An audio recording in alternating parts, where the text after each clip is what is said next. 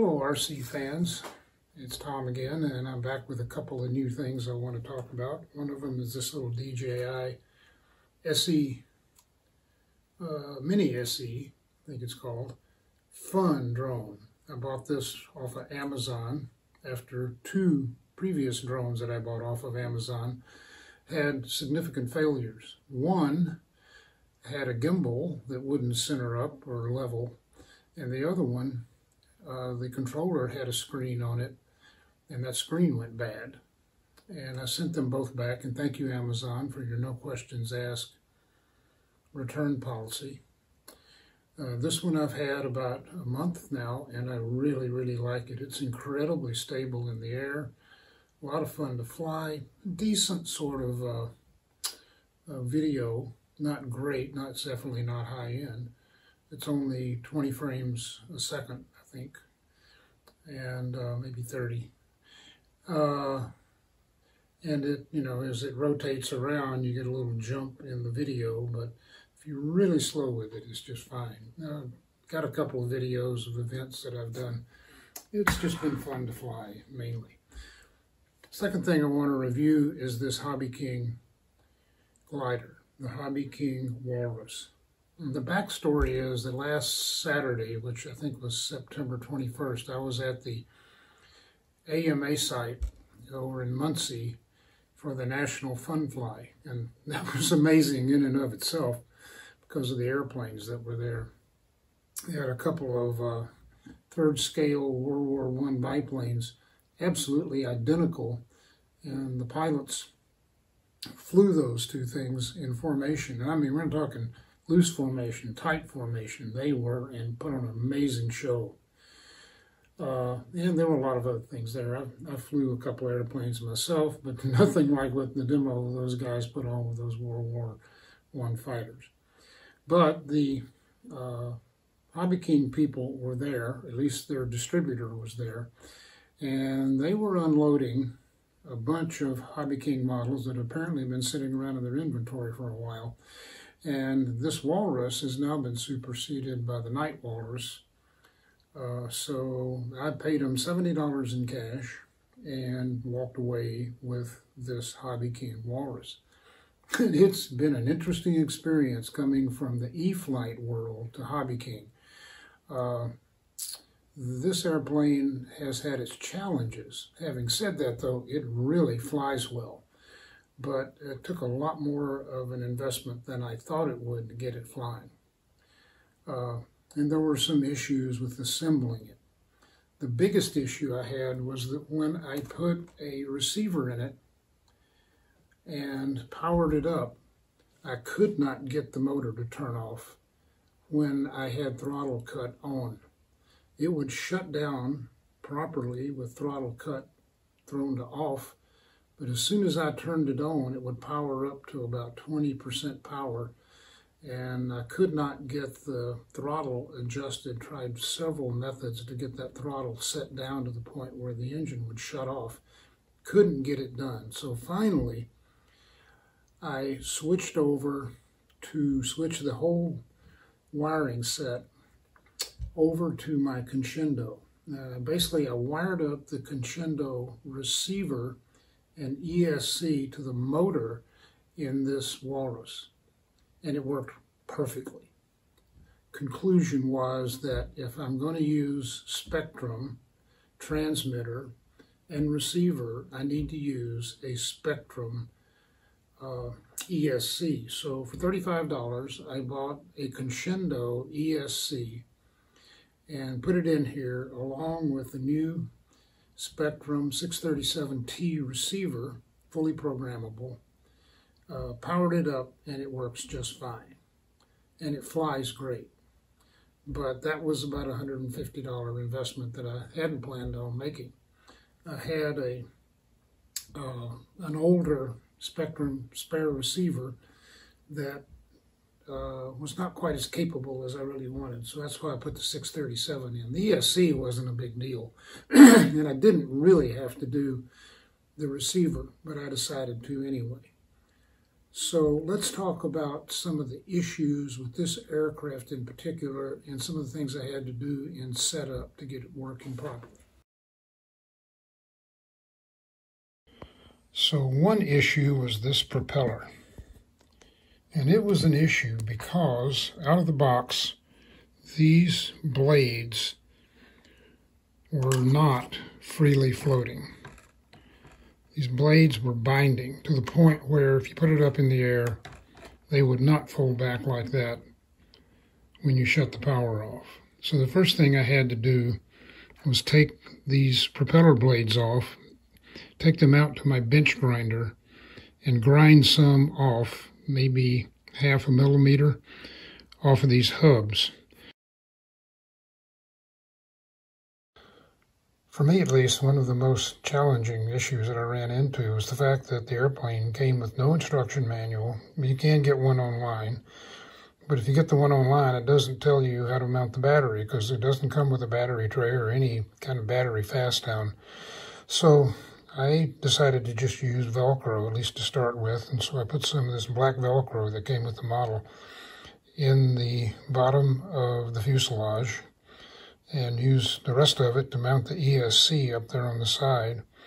And because the fuselage here has a bow to it, the ESC gets airflow all around it. And flying it the other day, I didn't get any heat buildup to speak of in the ESC. So I got everything hooked up here, including the transmitter. And you can see there's the receiver in the back, and you can probably hear the telemetry coming across. The 637T comes with a built-in variometer, which I've got connected up, and I'm just going to reach over here and turn that volume down all the way. And this raises another issue, and that is weight and balance. According to the manufacturer, you're to use a 2200 3S battery in this airplane, but the only way to do that is to mount it on edge between the servos, which I wasn't very happy with, and put the receiver way in the back. So I have elected instead to go with a 1300 Smart Pack. This is a Gen 2, and fasten it in with the Velcro. And when you get it fastened in, it looks like this, and the model balances perfectly with that configuration.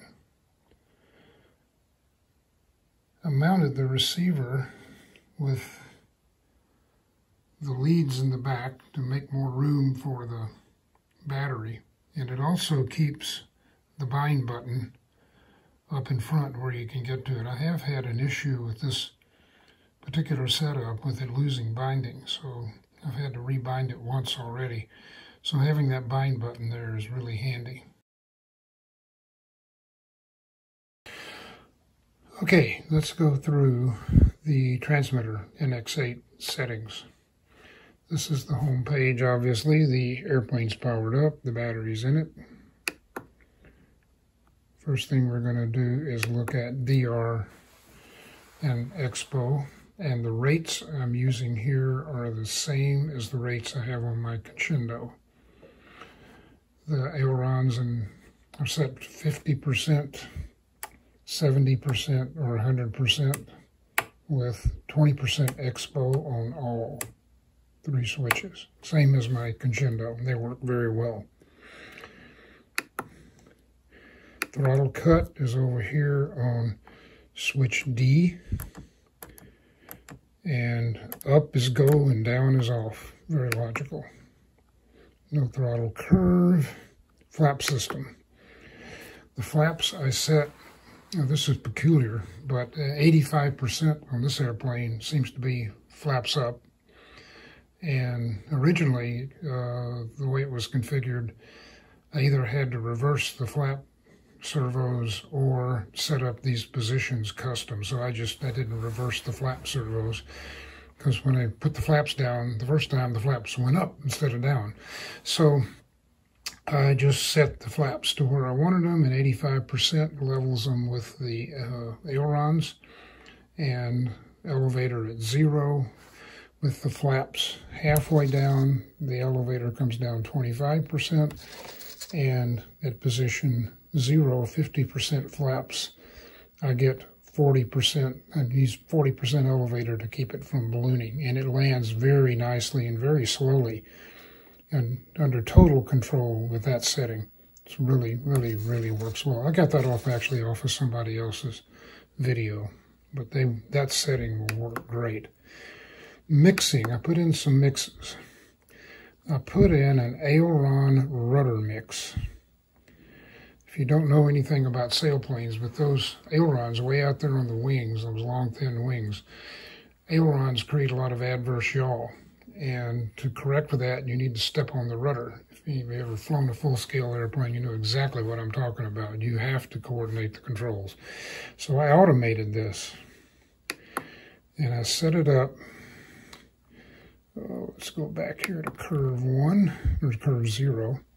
Aileron rudder on all 3 flight modes on switch B are set to 30% left and right. As I move the ailerons, the rudder's moving with the ailerons, which gives me a nice coordinated turn.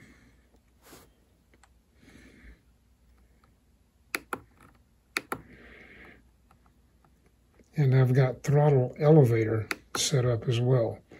The rates I used are 12 and 20. Power, let's see, yep, power's off.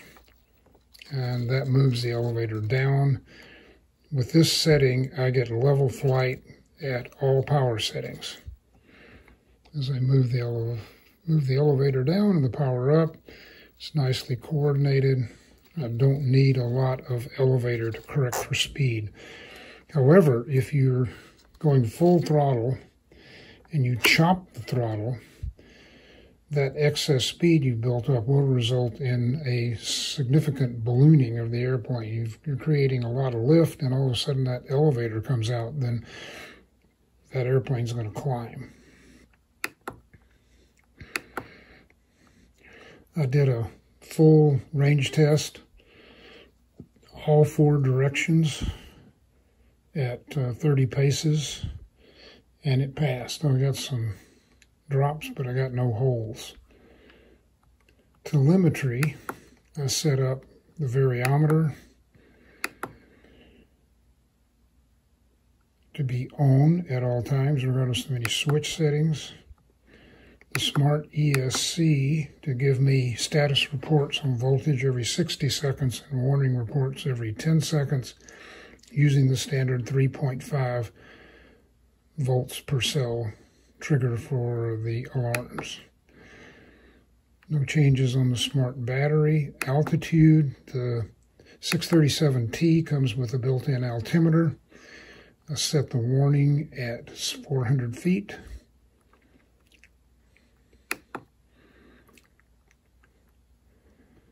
And let's see, I think that's it. That's all the settings I changed, or had to tweak.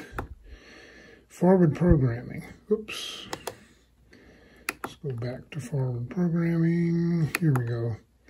I went to gyro settings. I set a flight mode on switch B, 3 flight modes, and I used that channel to turn AS3X and safe on and off. It's currently in all gyros off, so you can see that safe is off, AS3X is off, panic is inhibited, everything. Now if I move the switch 1 position to flight mode 2, AS3X is active, and if I move it to flight mode 1, safe is active at self-level angle, and AS3X is inhibited. And I like it over here on the B switch because it's really handy. I got my hand on the throttle, I can move the throttle, and I've got it right here. I've always got my hand on the throttle, and if something starts going wrong, I just flip just like that, and can save an airplane, maybe.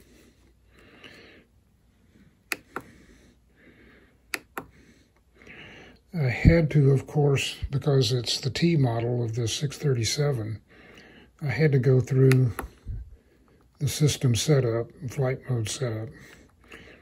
get it oriented correctly, but that's pretty easy to do. And Miguel Alvarez shows you how in a really good video series that he's got on this particular receiver. And I'll put a link to that in the description. And that, other than binding it, that was it. Like I said, with those settings, this model flies really, really well. It's been a bit of a pain to get it together, but I really like the way it flies. So I'll close out with that. If you ever come across one of these, just be aware that you're going to have some issues with it, and you're going to need to deal with those issues. So have a great summer flying, and I hope to be talking to you again real soon with a in-flight demo of this little walrus. Goodbye.